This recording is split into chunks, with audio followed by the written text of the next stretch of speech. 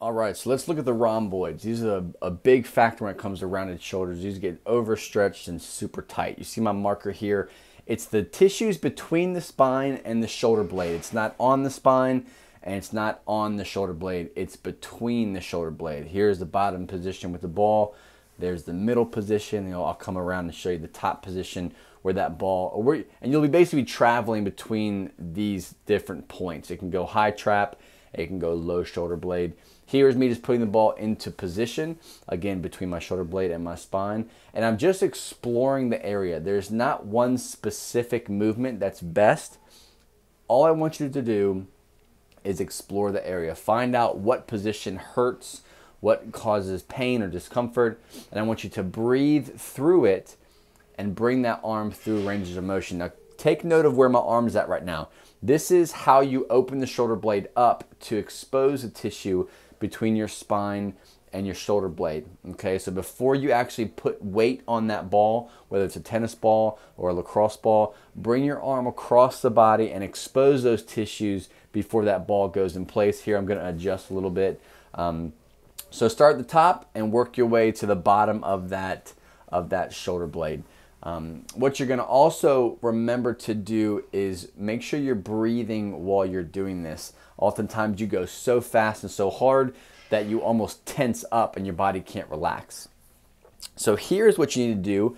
Once you've tissue worked, once you've released the muscles, is you're going to activate the muscles. Okay, this is a very, very key thing. Right now your rhomboids are super overstretched. They're almost dormant, so you have to release them and then activate them, learn how to move them. And pulling the band doesn't necessarily activate them. It's the act of pulling the shoulder blades back and around and then using the band to actually work as an exercise. So keeping here, you'll see me here, I extract my shoulders and then I pinch my shoulders together, and now I'm doing the exercise. Okay, so you're gonna see me do the front view of it here. Band straight out in front of me, shoulder blades back, and like I'm trying to pinch a pencil between my shoulder blades, and I'm just squeezing that pencil with my shoulder blades coming together. Straight out in front of me, I'm gonna reach up above, another variation, shoulder blades back and down, and make sure you feel the activation. Another great, just basic version of just activating or getting that scapular control is I use a light band. I'll wrap around a pole like you see here. I try to keep my arm as straight as I can, and what I'm doing is I'm just trying to focus and put my brain where my shoulder blade is. What I mean by that is just you're learning to just, without using your bicep, you're learning to draw back your shoulder blade and allowing it to slide and glide around that rib cage. You'll see obviously a back version of this here. Again, I got a band attached to a door, a wall, anything that you kind of have around your house, allowing my shoulders to drop. I'm not hiking them up or shrugging them up. I'm going down and back. And if you see, you can kind of see it through my shirt, is you'll see my shoulder blade protract or slide all the way forward, and then I'm drawing it back and I'm trying to pinch that side. I would rather work one side at a time so I can learn how to control them both, and then I'll bring them together and kind of do it both ways. So this is another version of learning this scapular control or gliding, is I'm pulling them down. So same idea, this is actually a little bit harder for me, which is what I'm working on now. My arm is outstretched above my head and I'm pulling it down, and I'm trying to bring my shoulder blade down and back, or down and around, I guess you can say. So obviously I'm not doing the protraction, retraction, I'm just coming down.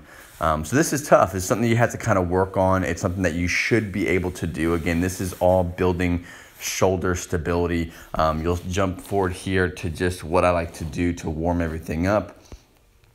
Get my brace under control, nice and tight, and I'll bring the band up a little bit past the being straight out vertical or horizontal from the ground.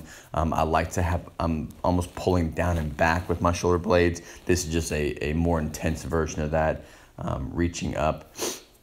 You're going to see a posterior version of this just to kind of get an idea of what I'm doing with my shoulder blades. Now again, you kind of saw this earlier in the video, but want to kind of touch on it again from a standing point. And I'm just, again, working and I'm putting my brain where my shoulder blades are, and I'm just trying to make all the movement come from my shoulder blades. This is a big thing that I like to finish my workouts with, is this banded pull. So you can do an actual cable pull. I like to do a band with this. You can do a light band, heavier band, or if you have cables at your gym, it's the same thing. I'll do about 10 to 15 reps of this, 2 to 3 sets, just to kind of tie up that posterior.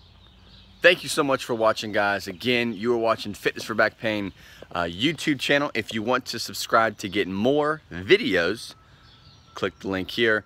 Or if you want to go to the website, fitnessforbackpain.com, tons of free content every single week that is not always video based. Some things just need to be talked about in the text form. So if you want to check it out, go to fitnessforbackpain.com, subscribe, like, share the videos, guys. Thanks so much for the support, and I'll see you later.